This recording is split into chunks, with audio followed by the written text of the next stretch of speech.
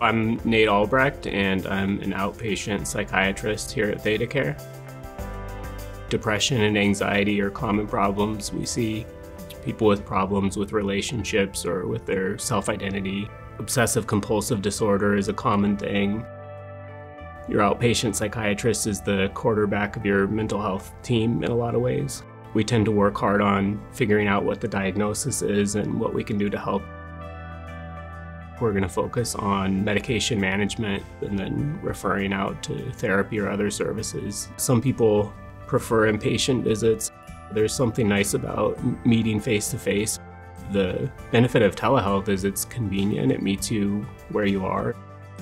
ThedaCare has a really comprehensive selection of ancillary services, substance use treatment and psychology, neuropsychology, DBT therapy. That really makes it more rewarding to practice in a place where you've got the resources you need.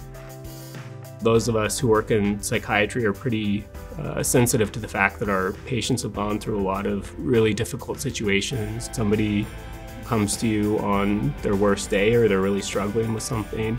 We try to ask a lot, what is your goal? How are your problems impacting the life you want to live? And what can we reasonably do about that? There's really never an expectation that you have to talk about things you don't want to talk about, but it can be cathartic. It can feel like you're getting something out.